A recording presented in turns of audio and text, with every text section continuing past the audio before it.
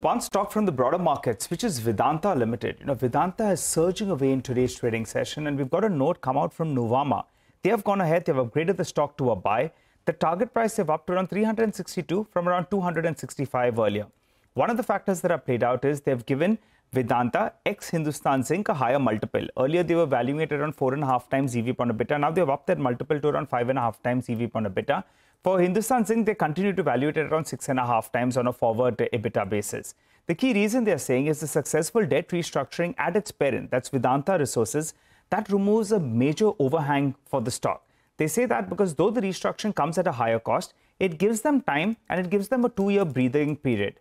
And because of this, the management can focus on the core business. So they say they can focus on unlocking incremental cash flows via two factors. One is the ongoing aluminium and zinc expansion. They can focus on that, and from there they can get additional cash flows.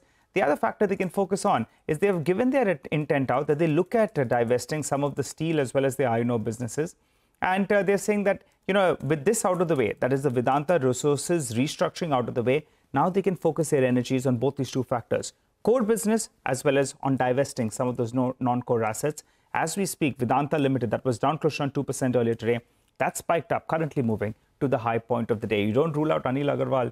He believes that he has a plan, and he had told us here on CNBC-TV18 earlier that by the end of this fiscal, he'll be able to get rid of that iron ore as well as the steel businesses. So let's see how that goes, because that's what will help them in terms of deleveraging both the balance sheet as well as the promoter entity can deleverage themselves at the top via some dividend payout as well. Stock currently surging and on very high volumes. So, in a short break, you come back. Nimesh will join us to tell us what he's picking up in terms of dealing